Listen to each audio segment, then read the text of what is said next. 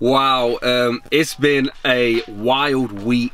I hope you guys are staying calm and staying safe, and I wanted to make a piece of content that is sort of related to that situation for all the Model 3 owners and Tesla owners as well. I've done a little bit of research myself because I was a little bit stressed about this. Whilst this situation's happened, I've done a little bit of research of how to look after the Tesla whilst we are in a 3-week, looks like it's going to be more longer than that, could be 6 weeks, could be 12 weeks, we don't know, whilst we're in this lockdown, and how to look after your Model 3 whilst you're in a lockdown. And that's what I'm going to be going through. Now, a lot of people probably think there's not much to it, but there are a few things that you want to do, and some things maybe you want to change about your car's settings and stuff like that to make sure you don't damage your car and that your car is okay to drive when this is all over.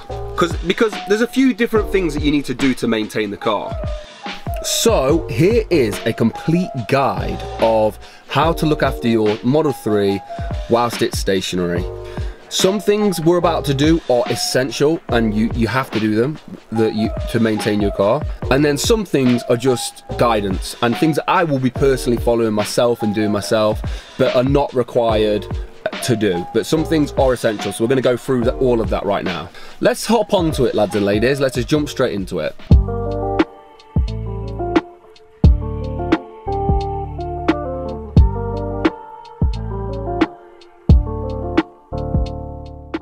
Okay, so with an EV, one of the biggest questions everyone's asking about it, and this is the first thing I'm going to talk about, is the battery. How do we look after the battery in this situation? At the moment, we have a 3-week lockdown. It looks like it could be longer than that. I don't think it's going to be 3 weeks. I think it's going to be a lot longer, but that's just my personal opinion. So it could cause major issues if you was to leave your car unattended for 3 weeks in the wrong settings, with unattended and not doing anything to it. So that's what we're going to go through. So how exactly would the Model 3 look after 3 weeks of just leaving it? So if you have, this is for people who are similar to the situation as me, if you have Sentry mode activated, which is a large portion of Model 3 owners, you are looking every single day at losing around 20 to 24 miles of range. That's in my car, I get that I'll lose around 20 to 24 miles of range to have the Sentry mode activated on the vehicle. So with Sentry mode activated in the standard range plus, you're looking at getting around 10 days, or if we was to go by those metrics, you're going to get around 10 days. But there is one thing to note: if the car gets to around 40 or 50 miles, it will automatically deactivate Sentry mode to put the car into a protection mode, and to slow the loss of range down. So it will automatically switch off. You won't be able to activate Sentry mode in that range. I think it's around 40 to 50 miles. It's happened to me once before. And this way you're going to squeeze out a few extra days of the car, and the car's going to be able to protect itself for a few extra days. But you're going to be looking at around the 2-week mark for the battery getting kind of dangerously low.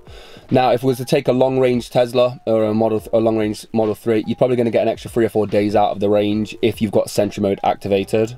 So what happens when the main battery is fully drained? There's no range left in it and it's fully drained. Well, Tesla's vehicles and batteries are extremely intelligent cars. They've got extremely intelligent battery management systems in place. It probably won't cause that much damage to the battery, if any at all. Like, they're designed to be able to do this. They've worked these situations into their systems before. But you won't be able to drive the car. Well, that's one thing. You're not going to be able to drive the car if you fully drain the battery. You're risking causing damage to the battery, and you're also risking the need for a rescue truck to be called or a service centre call. You're risking that if you drain the battery fully down. Okay, so a thing to note in the user's manual says, if you allow your battery to discharge to 0%, other components may be damaged or require replacement, for example the 12-volt battery.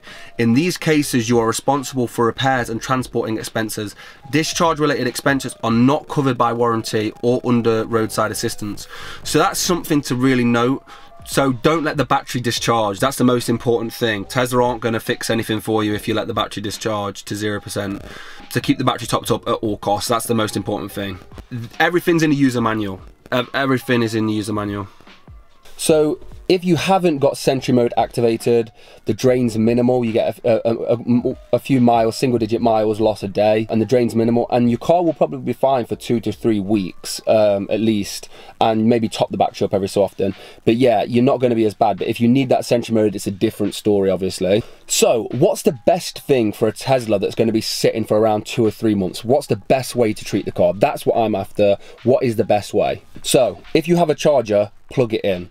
Especially if you've got a Sentry mode activated, it will keep the battery topped up, the charger will speak to the car, very intelligent system, and that will maintain the battery's health. So another thing just to note, Model 3 has one of the most sophisticated battery systems in the world. The most important way to preserve the battery is to leave it plugged in when you are not using it. It's that simple. That's the owner manual. If you can, leave it plugged in. End of. No discussion, no argument. This is what is in the Tesla manual. The battery is super intelligent. The chargers can interact with each other. The battery and the charger will interact with each other, and the battery will be safe. So ultimately, leave the car plugged in. So the other question is, when you're doing this, is what limit should you set your battery health to?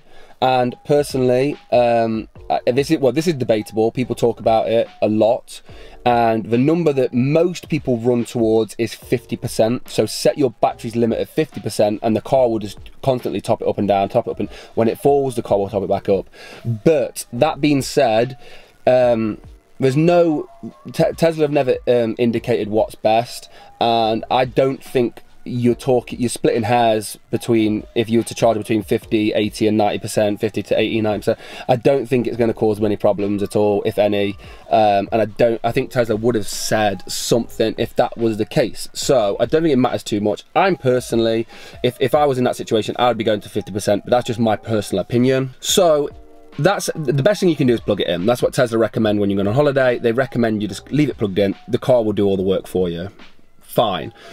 What happens if you don't have a home charger, like me? I don't have a home charger. My charger is actually at my workplace, and because I work extremely long hours, it's never been a problem for me. So this is a unique situation for me, and I'm not going to have a charger. So what do people like us do? Because I know there's a lot of guys in this exact same position.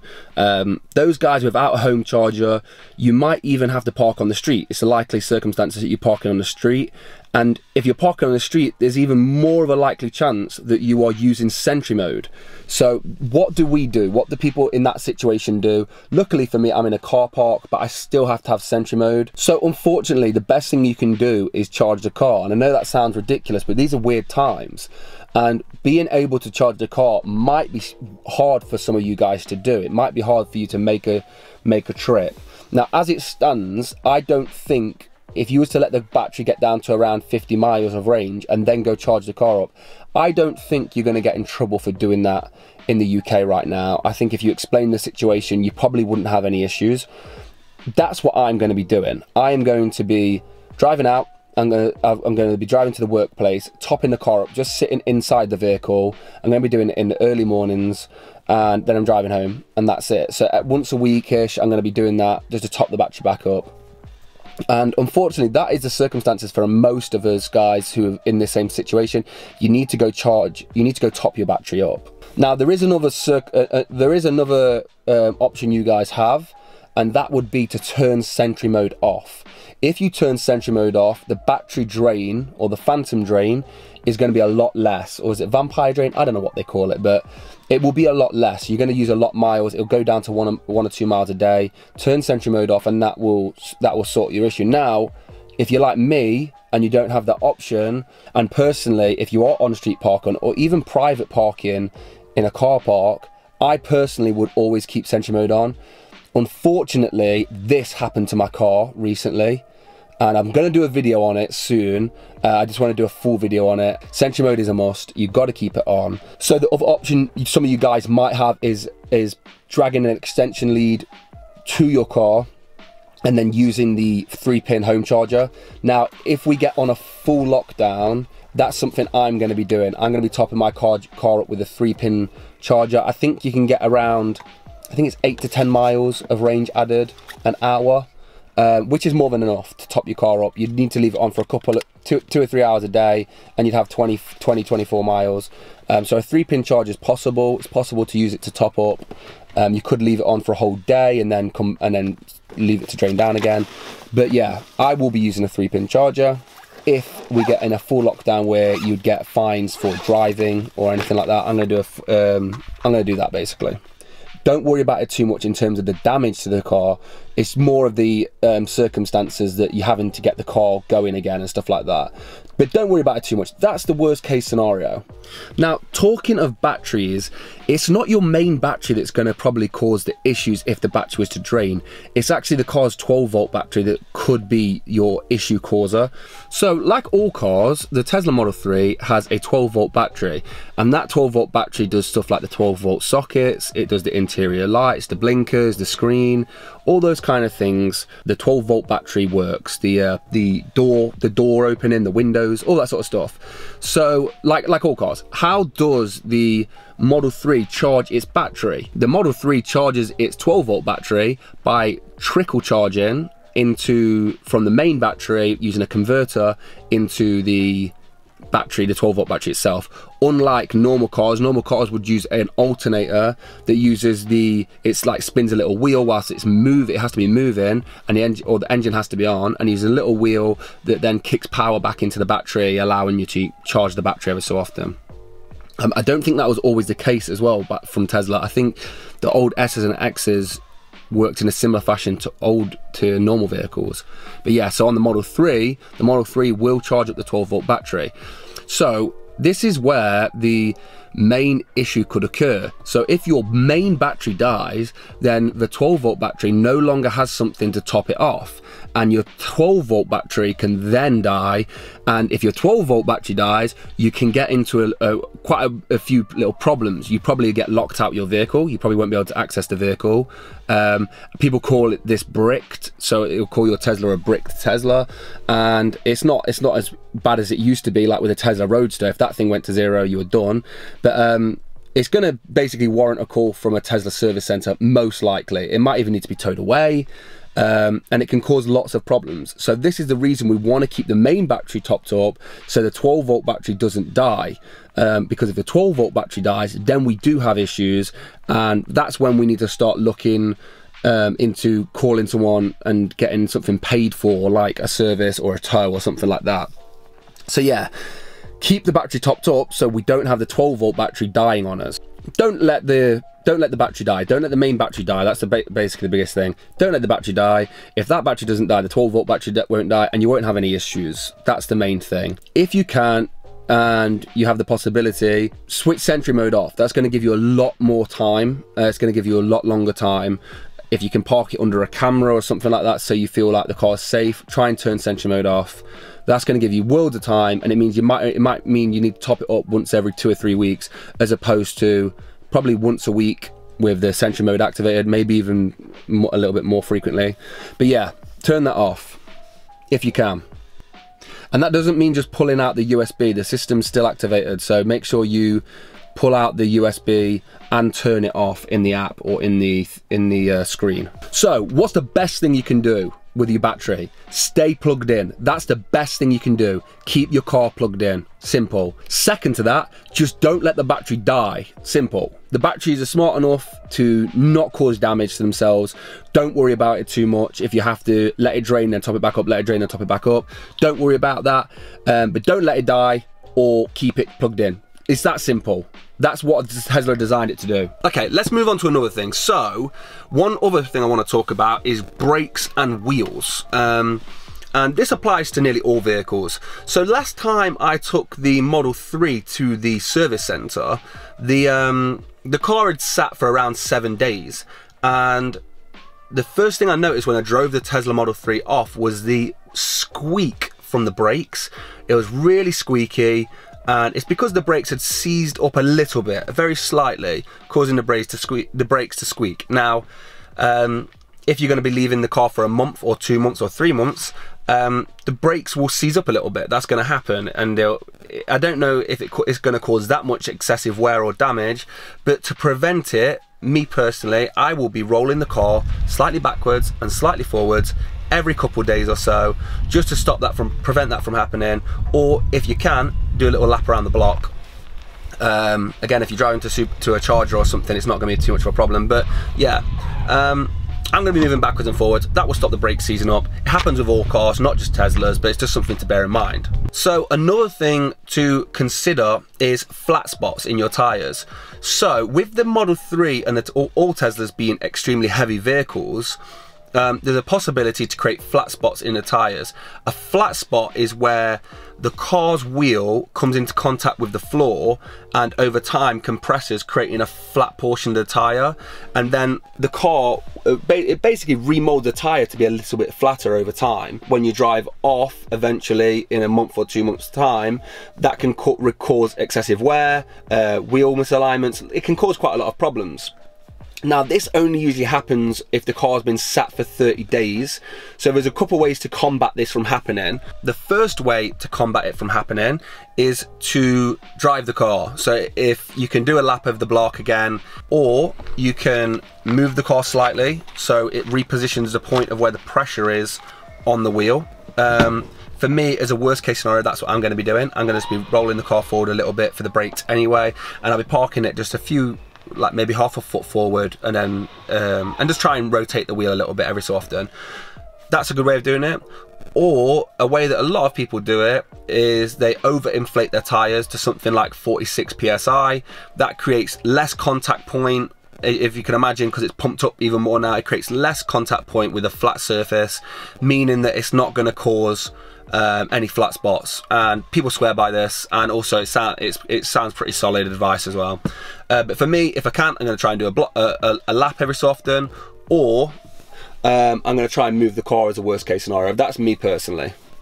Okay, and lastly, this is the last one. This is completely another little slightly optional one, is to wash the car. Now I know obviously people are washing the cars anyway. It's not like you're going to stop washing your car, but if the car's sitting, we can get loads of dust and stuff over it, which is not too much of a problem. But if you're leaving it 2 or 3 months before washing the car, you've got more of a chance of damaging the paintwork when you wash it, because there's more grit and stuff on it. And for me, it's no biggie again, but I'm going to be washing the car once every week or so, because I like to do it, and also because I'm a bit precious of the car right now. So yeah, even though I've got this horrible mark on the side, but yeah, I'm a bit precious of the car right now. With that being said, another little piece of advice in terms of washing the car is do not park under a tree. Do not park under a tree. Otherwise you're going to end up like this guy, and that can damage your paintwork. So wherever you're parking, try not to park underneath a tree. If you are parking underneath a tree, consider getting a car cover or washing the car regularly, because if you get bird poo all over your car, it can damage the paintwork quite seriously. So yeah, try not to park under a tree. I'm very close to a tree right here, and I've noticed a tiny little bit of bird poo on the side from last night. But like I said, I'm going to be washing the car quite regularly. It's not too much of a problem, and I think I'm going to move over a little bit here because I've got some more space over this side. I'll be moving over a little bit. But yeah, do not park under a tree. That would be a disaster. I've done it before as well. It's not good.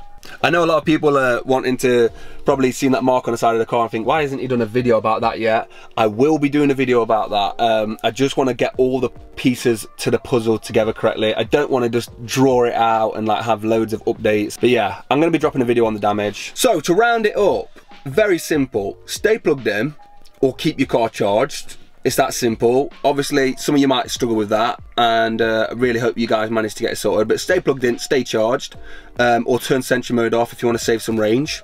Roll back and forth every so often, or try and drive around the block if you can, and you're all good. That's it pretty much. You'll be fine. There's no issues going to happen with the car if you got that's the case. So just remember this as well, just for peace of mind. Your car is like Einstein compared to these ICE cars, so the car's going to be fine no matter what. Don't worry about it. These tips are only going to save you hassle. That's all it's going to do. It's only going to save you hassle. Your car's not going to spontaneously brake. Don't worry about it. Don't stress too much. I hope everyone's doing fine with this whole thing that's going off. I hope you're managing to get all your work done. I'm going to try and keep it as normal as possible.